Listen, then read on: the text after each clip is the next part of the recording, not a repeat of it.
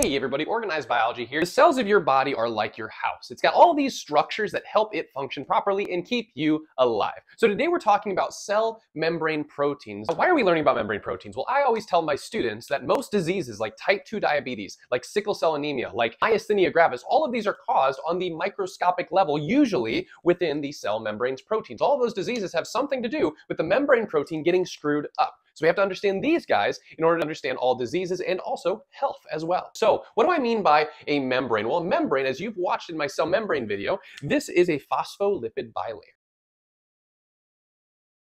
So here's the membrane right here. This is surrounding the cell itself. So this whole thing is a cell, and it's also wrapped around the organelles of the cell, like the mitochondria and the nucleus. And all of those things require this little barrier to basically separate out the internal and external environments. Now, some things can't pass through the membrane unless they have proteins embedded in the membrane. So we need them to get vital things in and out of the cell. Furthermore, we need proteins embedded in these membranes to connect cells to cells, to basically transmit signals, to tell the cell what it is. So there's a variety of different membrane proteins that will quite literally do the work that the cell is doing.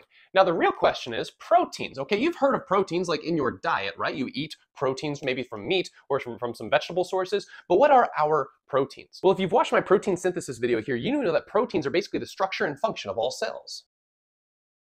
So all these membrane proteins are going to have some sort of structure and an associated function to do something for the cell. But how did all of these come about?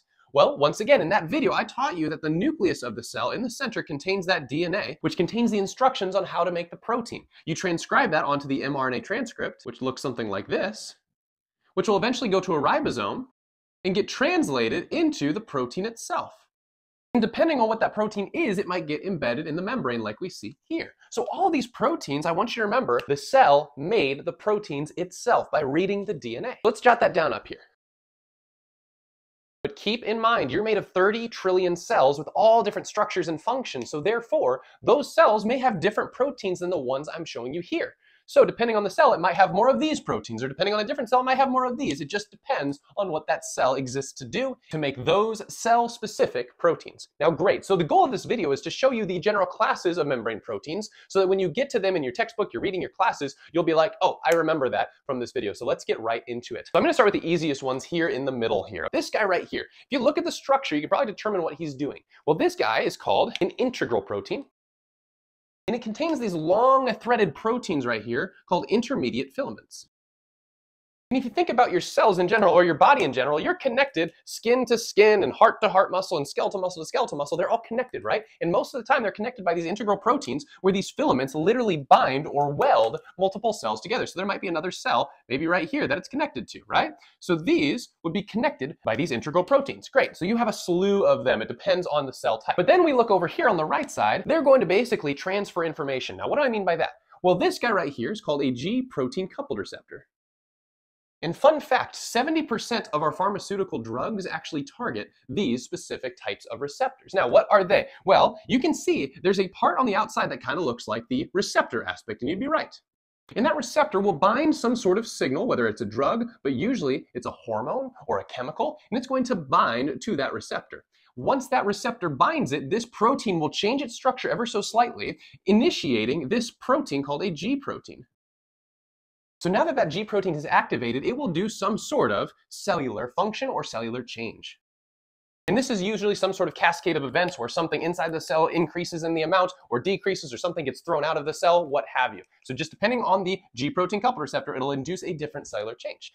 Now you guys can see that this one has like a little flag, right? And usually flags indicate identity, right? Like in the United States, we have a flag that shows we are of the United States. Well, your cells also have these membrane proteins that serve as cellular ID tags.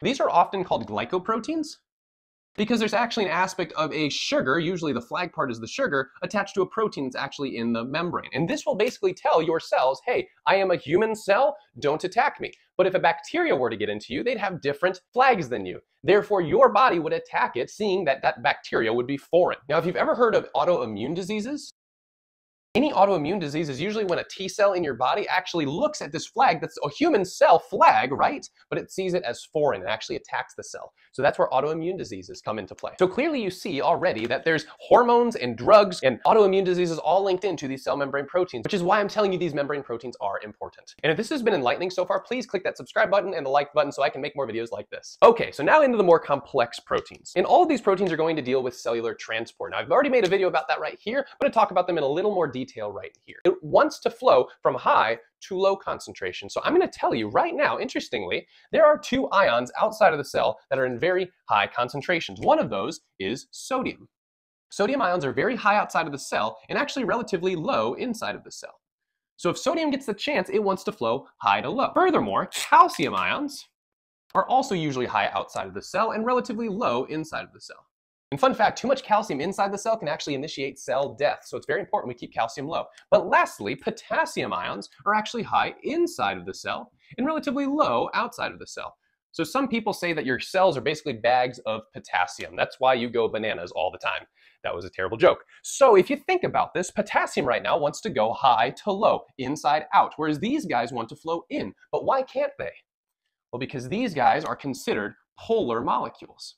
And that means they cannot cross this membrane because the membrane for the majority is nonpolar. And polar and nonpolar do not mix well together. So in order to get these guys in or out, we have to use the proteins, okay? Now, I'm going to key into why specifically sodium and potassium are low and high inside the cell and vice versa outside the cell. Well, fun fact, 60 to 70% of your total calories go towards firing this one pump.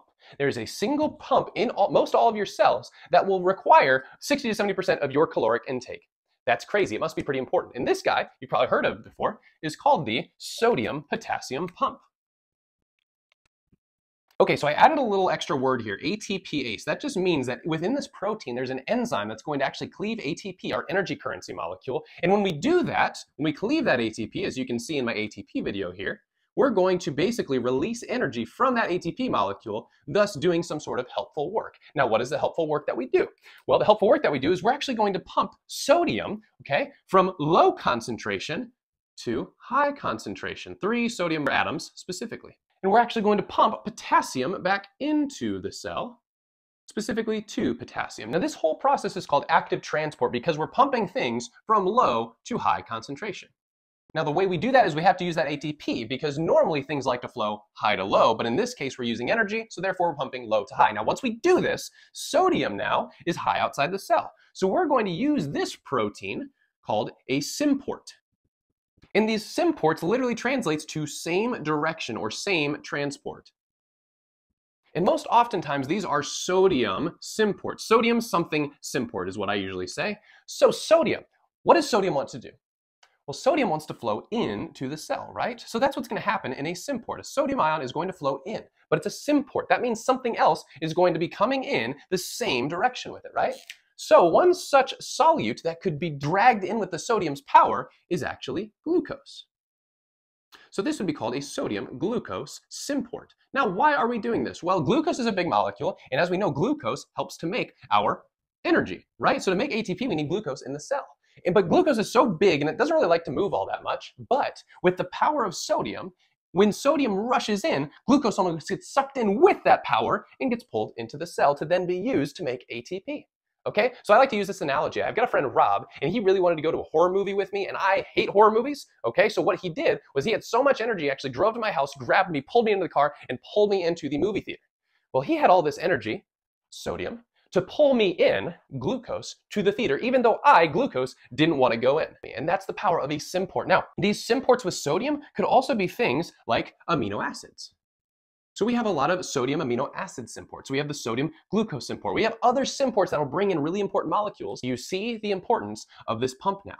Because as we continue pulling sodium in, we're going to pump it back out, thus allowing it to be pulled back in with other good things. So this is called secondary active transport.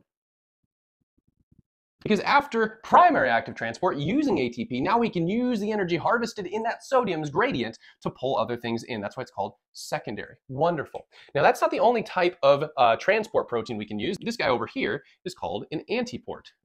And if you think about it, that's going to mean the opposite direction. So now we've got sodium flying in, and we can actually pull something like hydrogen ions out. Now, hydrogen ions, we know, makes a fluid acid, right? So with hydrogen, whenever we've got a buildup in the cell, we need to sometimes get it out of the cell. So this antiport is really helpful, pulls that sodium back into the cell, throws the hydrogen out so the cell can remain in homeostasis. Wonderful. So that'd be an antiport. Now, these are all active transport proteins because there's some sort of energy required to make all this stuff happen. Now, all of these guys on the top that I put, these are all going to be passive transport proteins. And what these guys are going to do is allow things to flow high to low passively, right? No energy required, through the protein. Now, there's several different types. The first one right here is called a leak channel. And as you can infer, this allows things to just leak across the membrane from high to low. One such leak channel could be called an aquaporin. Aquaporin literally stands for water hole protein. So it will allow water to flow high to low concentration across the membrane easily. This is a very important protein in your kidneys to help filter things in and out. Now the next ones I'm going to show you up here are all called gated channels. Think of this guy as basically a wide open door. It's always open, but these guys only open when there's a specific stimulus. So these are the gated proteins. This first guy right here is called a ligand gated channel. Ligand refers to anything that binds to something. So if you look at this guy, there's going to be some sort of chemical that looks like a triangle. That will be the ligand. And when the ligand, usually a chemical, binds to these receptors on the gated proteins, the gate will open up and now allow something to flow in. So let's say that it's a ligand-gated sodium channel. Well, in that case, whenever the ligand is present, it'll open up and allow sodium to flow high to low, which would be outside to in. This is actually how your muscles contract, fun fact, is by ligand-gated sodium channels. Now, once the ligand gets taken away from the receptor, that will now close right back up, and sodium will not be allowed back into the cell at that point. So basically, lock and key method. Whenever the key is in the lock, it'll be open. Whenever the key is out of the lock, it will close back up. Wonderful. Now, the next one, it looks like Harry Potter, right? Because these are called voltage-gated channels. And these guys will open when there's a specific voltage change inside the cell. Now that sounds weird because the cell has a charge associated with it. And usually that charge for many cells is going to be negative 70 millivolts. So if you were to test the voltage inside the cell, it'd be relatively negative. And that is due, fun fact, by a lot of proteins inside of the cell. And the proteins inside the cell that make up the cell are often very negatively charged. That makes the cell pretty negative in respect to the outside environment. So let's say this charge, for some reason or another, goes up to negative 55 millivolts. Maybe due to an ion coming in, making the cell more positive. That's perfectly possible. Well, at that point, this guy will open up and allow something to flow in or out, depending on what it is. So if it's a voltage-gated, once again, sodium channel, it will open up at a specific voltage change, and then sodium will be allowed to flow high to low once again.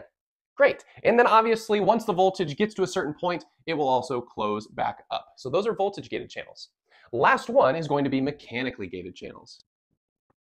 Now, if you think of a mechanical force, it's literally going to be just some sort of push or pull on the proteins. And once those little levers get pushed down by the force, the gates will open. Fascinating. And then once that force is gone, it'll close right back up. So this is interesting. This is actually how you feel sensations on your skin. So if something touches your skin, if you just do that, you feel that impulse going to your brain and you detect that as pressure.